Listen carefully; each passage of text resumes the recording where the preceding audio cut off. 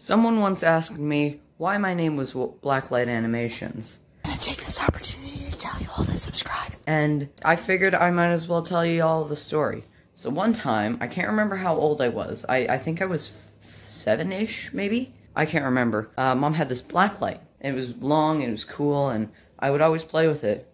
But Mom didn't like me playing with it. So one night, I was like, okay, you know what I'm gonna do? I'm gonna take this blacklight. I'm gonna hide it under my pillow so that when I go to bed, I can play with the blacklight and Mom won't even notice. So I put it under my pillow.